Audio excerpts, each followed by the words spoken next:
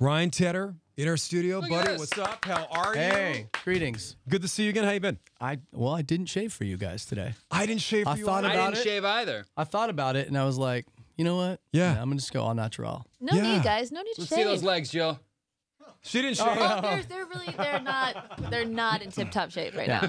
I'm letting it. Are you all actually in the going to same show club up? here. Yeah. It's I not, thought you were even, about to really show your legs. I was. it's not even November yet. No. Dude, I shaved yesterday. I just have a lot of testosterone. Holy hell. Yeah, I know. It's really, God bless you, man. It's raging, huh? Yeah, that's some Neanderthal No. shiz going on there. I know. love it. No, I got back from Alaska. I was in Alaska, so I became like a grizzly man up there or something. Yeah, I mean, as you do. Yeah.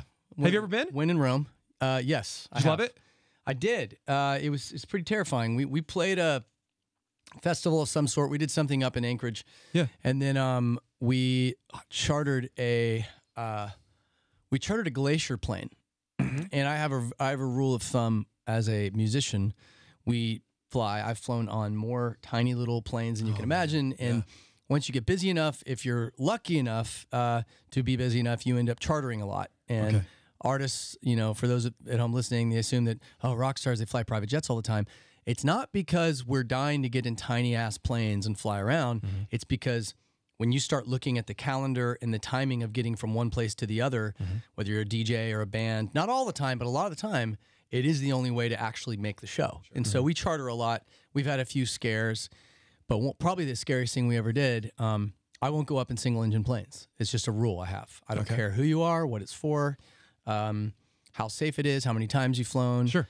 I just don't do it because it's just like Murphy's Law. The one time you do that, and if one engine goes out, there's no backup. You're dead. Right. And and the history of musicians in single engine planes is horrifying. So everybody knows that about me. And we charter this glacier plane in Alaska, and we walk up, and it's a single engine plane. Oh no! And I'm like, nope, I'm not going. I'm like, absolutely not. I'm not doing this. And I get coerced by everybody into going. And this plane's from probably 1965. It's like something that was flying over the African Congo at some point. So we get in, and I'm just like an absolute wreck the whole time. You take anything? Well, that's where I'm getting to. Okay. So we get in, and I'm terrified, and our tour manager taps me on the shoulder, and we're all nervous, but I'm horrified. Right. Tour manager taps me on the shoulder, and he takes his backpack and he pulls out a bottle of Johnny Walker Black. Okay. And he's like, I brought this just in case it got hairy. Yeah. And we proceeded to kill that bottle. No. In what was a probably 45-minute flight. Oh my gosh. I mean, the only time I've ever guzzled alcohol in my life. I'm not like a huge get hammered guy. Yeah. I was so scared that I probably drank a third of that bottle in one gulp. Oh my gosh. And then it hit me, and then I had the best time ever. Yeah. And we got down to within 20 feet of the top of a glacier. This guy's been doing this for forever. So he had a shot too. Oh yeah, he did. Then he goes down in between the crevice, two glaciers. So we're flying just above the water. Right. And on either side of us, it's going up 40 feet, 50 feet of ice. Oh my gosh. And I'm talking like 50 feet to the right, 50 feet to the left, and we're in the crevice. Good flying. Lord. It was horrifying. And you're loving it because you got the Johnny Walker in you. Kind of. We were sitting here going, this is how it ends. This is how this is that stupid stuff that we you read do, about, that you read the about, next day. and this is how it ends. And then after the flight, I made the mistake of Googling most dangerous, the place that has the most like airplane crashes. yeah. Alaska, by a landslide, Seriously. has the most fatalities and the most airplanes go down because gosh. more people fly in Alaska because of the nature of the state. Right, That's how You have to get around, highway there's no patrol. roads. That's how you Right. get food delivered. That's how you go to school. And so everyone's flying all the time in single engine planes, and those suckers just go down left and right. Oh my So gosh. yeah, after that, I do not fly I still do not fly single engine planes. I never Quick will question again. about Alaska, though. Do you find that the crowd in somewhere as remote as Alaska, are they more into the show because they don't get as many shows? For sure they are. Yeah. Anytime you go somewhere people don't go, they're super appreciative. I was talking to Anita, the huge Latin American female artist from Brazil. She's like in Brazil the biggest artist in the history of South America. Okay. And she just played Africa, and she got to like Senegal or somewhere and was like stadium-sized crowd, and it was riot police coming out there. And she said, it's like the greatest crowd of my life was in Central Africa, you know, or coastal Africa. Right. And it's just, a big part of it is you're there, you win. You go to Slovenia, Estonia. Oh my God, you're here. Right. Like, and they Nobody go ever nuts. comes here. Thanks for coming. Not enough people go there. So India, Mumbai, we played there last year. Boom, like crazy, insane crowd. Wow. Yeah. Dude, that's gonna be amazing. That many people out there just cheering for you and knowing the words to your songs. Yeah, it's a lot of fun. Who has the worst crowds though? Los Angeles. Ooh, I mean, you know, We all have our phones out. Yeah, I know, too right? cool, Is man. that annoying too? The phones? it's annoying. I mean, we've played the Forum, we've played Hollywood Bowl. I would say not crapping on a crowd. I just prefer outdoor venues to arenas any day of the year. Well, not in the winter, but like an outdoor venue like Hollywood Bowl. Oh, that's great. Has always been a great crowd. Yeah, that's a I've great never place. so something about Los Angelinos when you get them out to the Greek or you get them to Hollywood Bowl, different experience. Yeah. They're crazy. The moment you get them in Staples or Forum, it's like It's different. it's just like a different vibe. Yeah. You know, music cities are hard. Nashville crowd, you'd think it'd be crazy. They're not. You know, they're kind of reserved. They're calm. They're I don't want to say jaded, but they've just It's a way of life. It's daily for them. half the crowd is in the music business. Yeah. So Yeah. they're just like, it's another concert. You know? Here we go. But if you take the same show and you go play Milwaukee, like Different. Right. Insanity or you know, Red Rocks or you know, they're different cities have different. Boston is a crazy crowd every time. Yeah. And different cities have a completely different temperature. Every city has a different temperature. Sure. Yeah. Do you mind us capturing the moment though on the phones and stuff and trying to memorialize that? I Forever? don't mind it. At nighttime, when with the flashlight out, I think it's rad. People love that. Yeah. I'd rather it be that than like back in the day when everybody was like just smoking cigarettes and everybody had a lighter, you know what I mean? Which that was cool too, but like as we started, that was kind of fading out. That era was fading out, and I much prefer the lights of the cell phones. I don't mind it. So if you, I don't know if you saw Elton John when he came to town. Did you see him? No, I did not. I saw the show. Great show. So if you were in the crowd at Elton John and you're there with your son and your wife and the guy in front of you's got his phone up and he's filming. Yeah. But he's not filming. Like he forgot to hit record, but he thinks he's filming. Yeah. Would you tap him on the shoulder and tell him you're not filming? Or let him be? I would tap didn't him. tell him. I would tell him.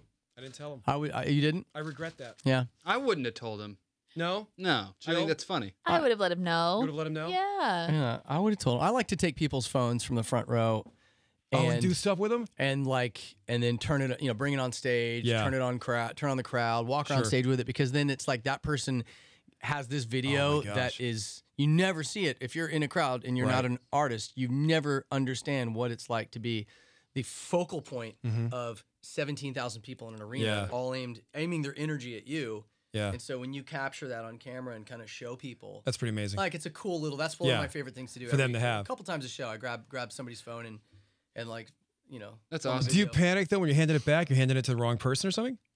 I mean, sometimes I walk back. I'll walk around. I'll walk back. I'll be like, Right. Like whose phone is this that I have in my Somebody hand take right here? You Hey, somebody know, take this. Yeah. You know, whatever. that's crazy. Yeah. Hey, the new music is awesome. Thank you. I just heard it for the first time because, like I said, I've been in Alaska. I heard it when I got back today. It's really, sick. really good. Sick. Thank you. Yeah. Thank you. Yeah, I love it. We've been happy with it. You know, we haven't promoted or put out a song intentionally since the end of 16, beginning of 17. Has it been that long? It has. The last time I promoted a song would have been Christmas of 16. Wow. Okay. I remember because we did The Voice or something and like that, and then I was like, I'm done. Like I have to be done, and it was horrible timing because we just dropped a new album. But I had this like epiphany on the promo circuit of the latter half of 16. I just was beating myself into the ground on tour. I had been gone. I'd been on tour. I'd been gone for 10 years. You know, You have and kids. I have 2 kids. Yeah. I like, you know, our oldest just turned 9, and he like, you know, I mean, the first 5 years of his life to me, I have to look at photos because I don't, Oh, man, I that's wasn't rough. there. Yeah. I was physically not there. I was gone. We traveled 400,000 miles in a year. I was not home more than 3 weeks straight once in 8 years. Did you beat yourself up about that? I can't now. I'm really good at not beating That's myself. I mean, yeah, you know, everybody has their way of compartmentalizing people. Some people suffer with regrets their whole life over something they did when they were a teenager or you know, whatever. And fortunately for me, I'm really good at kind of cutting that off and compartmentalizing it. I go, I don't have a time machine. I can't go back and do it. I know why I was doing it at the time. I'm also living my dream and pursuing, you know, what the point of me being here is and doing what I love to do. So if anything else, he'll hopefully find it inspiring one day when he goes back and looks at videos and things and concert footage. And but I hit a point after right around year 10 where I just drew a line. I said I'm gonna blink and I'm gonna be like another decade's gonna go by. Absolutely. And like we had just moved back to LA in this beautiful house, which is where we live now. I'd been dying to get back to LA for years. We're back here, and like I was turning down writing session after writing session for probably 2.5 years. I like, you know, everybody, artists who I'm loving, you know, Sharon, hey, I want to do 2 weeks with you, and blah blah blah. I can't, so I did a day. You know what I mean? Like I can't, like Taylor, let's go in, or Katie, let's go in, whoever, and the people that I've known for forever, and. Taylor Lautner and Katie Couric. Exactly, Katie Couric and Taylor Lautner. If anybody doesn't speak the lingo. Yeah, Taylor Couric. And I couldn't, you know, writing is kind of my lifeblood, and I was constantly passing on all these writing sessions. And so for me, it was just like getting to a point where I'm like, man, I got to slow down, and I got to figure out if I can do anything other than write songs for like 5 minutes. Okay, well, what allows you to have that confidence then to slow down? Because I'm trying to think if I was in your shoes, and I'm not, so it's hard to imagine, but I'd be afraid that... Make hay while the sun is shining. Yeah. Yes, the knocks wouldn't keep coming. The calls wouldn't keep coming. Yeah, so FOMO is a funny thing. FOMO will kill you. And FOMO, especially with social media now, the single biggest poison of Instagram and Facebook is FOMO. Yeah. Even if you're having a great life, if you're having the best life and you're living your truth in your life, you get on Instagram for 10 minutes. And if you don't have a strong personal internal constitution in who you are, you can go from thinking, wow, I've got a charmed, blessed life. I got friends, or I got someone who loves me. I got a wife, or I got kids, or a husband, or whatever. Right. Or nobody, but you're happy. And then you get on Instagram and you go, oh, God, you know, David Guetta just flew from Ibiza to France, and now he's in a hot air balloon made out of 24 karat gold surrounded by supermodels. You know what I mean? And you just get... That's good stuff. That's good stuff. I know. And he's got a 6-pack. What am I doing? Oh, no. And, no. And so, but the point I'm making is, obviously, I mean, David's a sweetheart, but what the point I'm making is, you get on social media and you get this massive FOMO. It's so true. And it well, makes it happens to the regular person too. It's not just you. No, it makes you feel like your life, no matter how good it is, isn't good enough. Right. And so when I got off the road at the end of 16, January of 17, it's so funny. I don't know. It's weird that I did this. Yeah. But I signed off of Twitter, and I haven't been on Twitter in 2 years because our fans, you know, we have millions on OneRepublic, and I don't even know how. I literally have been so long, I had no idea how many I have. But you find yourself with spare time going on because it's there, and reading stuff. And I would see stuff from supportive stuff, but Twitter's a trash heap, and I would see everybody trolling. And I have people in like different parts of the world giving me all kinds of hell for not being on tour, or for or like, I think the song you wrote for so and so could have been better. I think this, that, I think all these people, these bedroom assassins, I like to call them. And I'm sitting here going, what have these clowns done? Like, what have you done? And then I'm finding myself getting more and more mad. And I'm like, F this, man. I'm out. Like, I don't want anything. Instagram I still mess with because I like, for some reason, the tone of Instagram is just nicer. It's kinder. It is. I don't know why, but please, trolls, stay away. Because I like watching what my friends, I genuinely, now that I've hit reset, got back into, took about a year and a half doing a lot of stuff that had nothing to do with music, doing TV, films, all kinds of stuff. And then now that I'm back in writing for other artists, like with A Vengeance, I've kind of recalibrated, got my life sorted, understand what's important, and that's why I'm able to do new OneRepublic music now. It's been 2 years, and I just had zero motivation. We'd get together with the band. We still do shows. You know, the band still does well. We did a tour in Asia. We did the Honda Civic tour like a year and a half ago. But really, really, we've been low key until now. And I said, I want to live life. I need to have something to say. Right. You just write. I don't want to write songs to write hits for One Did the Republic. other guys feel the same way? No. No. At the end of 16, yes. We all wanted to jump off a cliff, honestly. We were toast. And I was beginning to hate this band, hate being in it. Sure. Hate that I had created this machine that was successful, and my goal was to like play everywhere in the world and do arenas everywhere in the world, and we got there. Right. And then I was like, oh crap! Now I have to maintain that. That's a lot. Oh, dude, it's crazy. I've had conversations with other artists who, in the last 2 years, who've hit that same wall that I did, and we're like, man, I made a big post on Facebook 2 years ago about what I was doing. You know, I had to get on meds for the first time. I was having panic attacks. I couldn't sleep. I was having heart palpitations for months on end.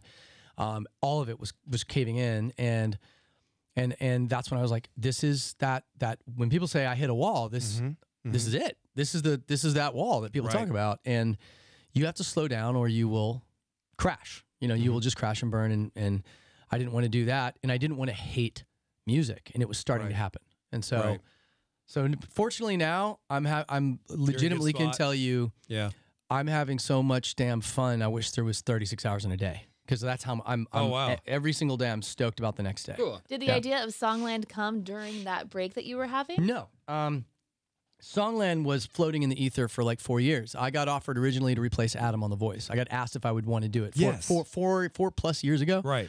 He wanted to peace out for a minute, and he was getting burnt out on it. And they called me and they said, we got, the next 2 days, we need an answer. Yeah. But like, would you want to replace? This is back when we were promoting Native. So Counting Stars, Love Runs Out, and I Lived. We were doing all that album cycle. And I was honestly having a good time then. And I was like, man, we're kind of full tilt right now. Like, I was like, oh, that's such a big offer though. And I'm not an idiot. I know they pay those guys well. Yes. Before I could give them an answer, they called back like the next day. Yeah. False alarm. Adam decided he wants to stay, but we have this other show called Songland that you could help craft with. You could actually help define what it is. And so that took forever. It took 4 years. We got that up and off the ground. Songland, fortunately, it's been received well. I know we're doing another season. It was the top debut new show of the last 2 years on any network. So we were such a great idea. We're happy with it. You guys should check it out if you haven't seen it. It's like good. it's like musical Shark Tank. That's the best example I could give. Absolutely. It's Shark Tank. It's Shark Tank for music in a way.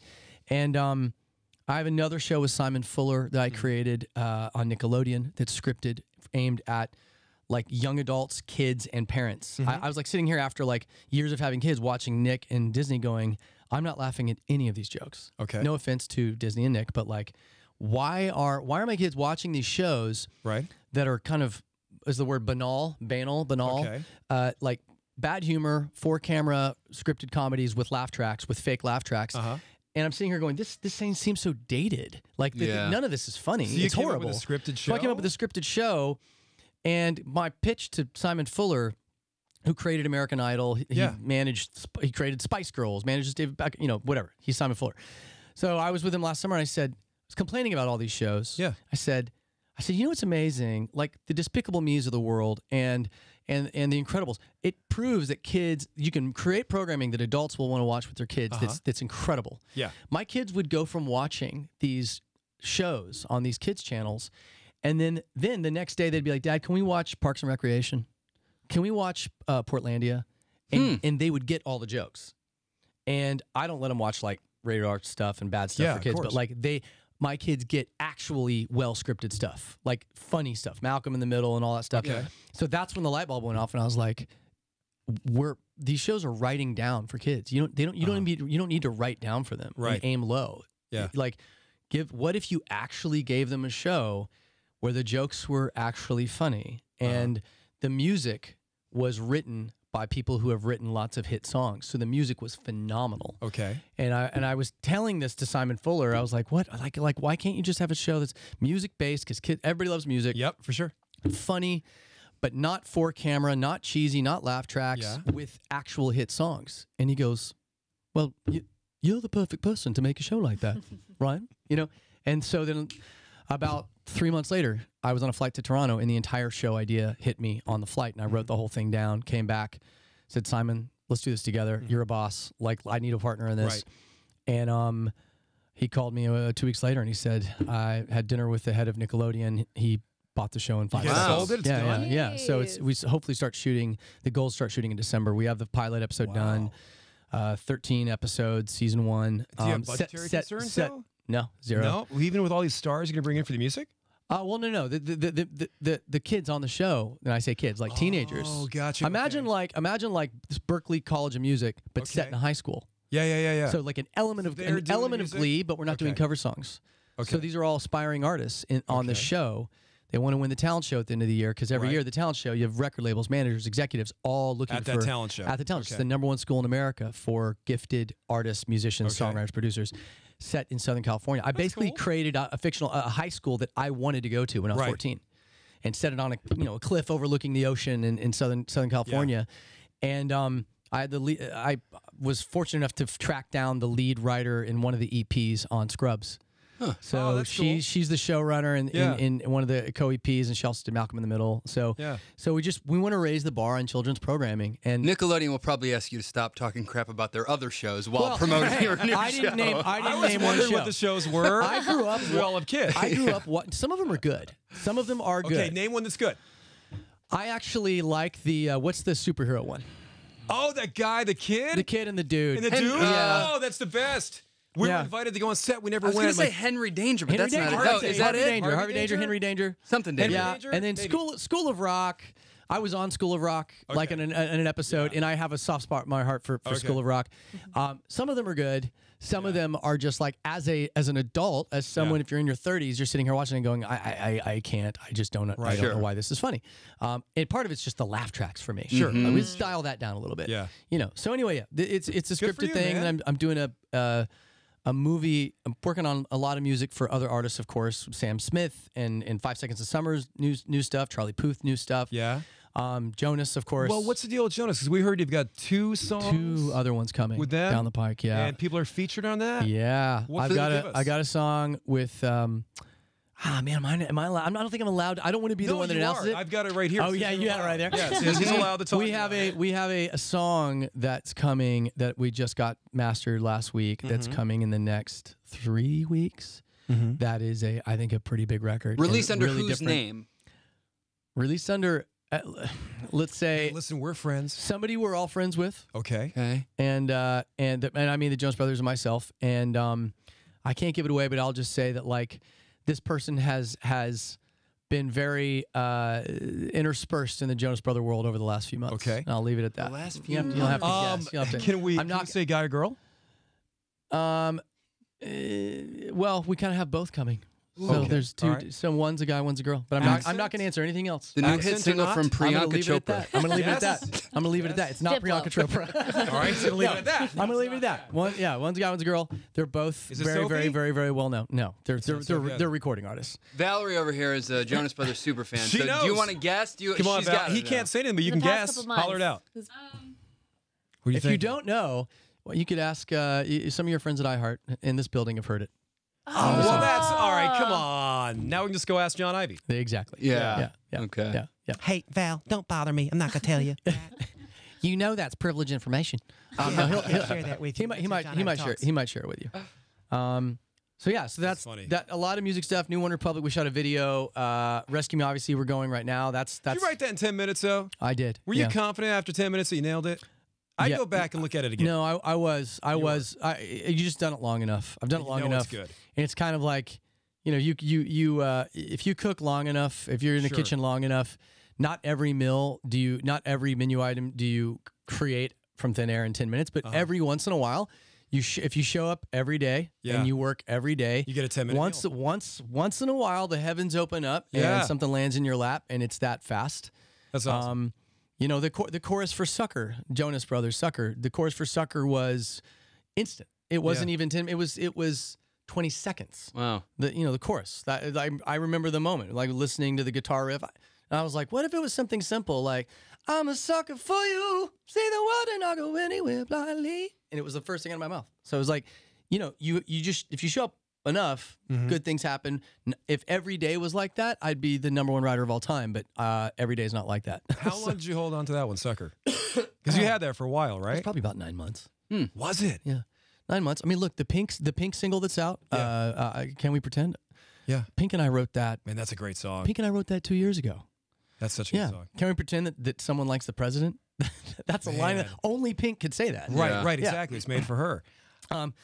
Yeah, some songs, 5 Seconds of Summer, easier. That chorus was probably 30 seconds. See, now what you're doing is you're bragging. To hear all these hits he's talking I'm about. just- So many Good hits. for you, though, man. I'm just trying to keep. I'm just talking pop culture right now. Right. We're just talking shop. But it's interesting to me that I think a lot of people recognize it, but people all across the country may not recognize how prolific you are as a songwriter. And I think that's coming out now, obviously, over recent years. Yeah. But you go from the Diane Warrens to the Richard Marks to people who represented their generations. Yeah. This is your time. And Myfm you know? is a Ryan Tedder station. I mean, if you took out all the Ryan Tedder songs, we would have like none. 2 songs No, you to guys play. kick ass. I You love guys when you're kick ass. listening and you post a story of you in your car. That's or right. something. I did Yeah, see I that. love Myfm, that. yeah. About that. Yeah, Love it. anytime I need to feel if I'm having a rough day and I feel better about myself, I turn on Myfm.